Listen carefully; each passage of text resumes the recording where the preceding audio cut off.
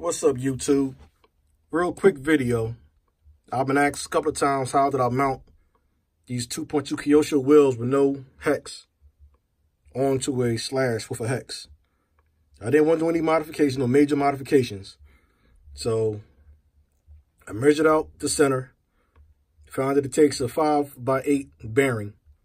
I went with a flange bearing. Pulled it up for you. That's the one I used. All right, nice tight fit, nice and snug in there. Then I didn't use this hex, it's too wide. I used a 4mm hex, I think it was my Integy, with a grub screw.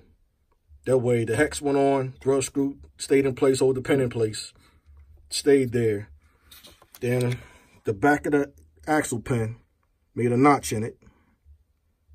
So I can use a screwdriver or whatever to hold that still, because I tightened the wheel nut on. Slid the wheel nut on, screwdriver behind there, or whatever you want, flat surface in back there. Screw that on to stay place. The green Yanko Nova, that video, those wheels are on there. No problems, no wobbles. It worked. Now people use, I think, Jato fronts or Jato suspension arms or whatever they use. Carriers, rather. But back then, about a year and a half ago, when I came up with this combo, that's what I thought. So that's what I used. 2.2 Kyosho, they became real popular since I showed them. I think they was in the magazine also.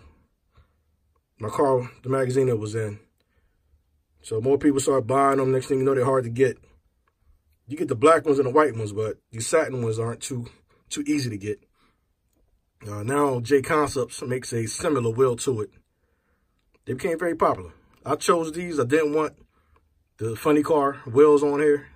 To me, they look too small for a slash, but I wanted something different. So this takes up the wheel well nicely. A lot of people use prime tires.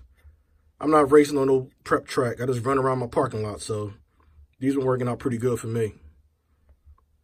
That's about it. 2.2 Kyoshos, the slid it on there. It works. Peace.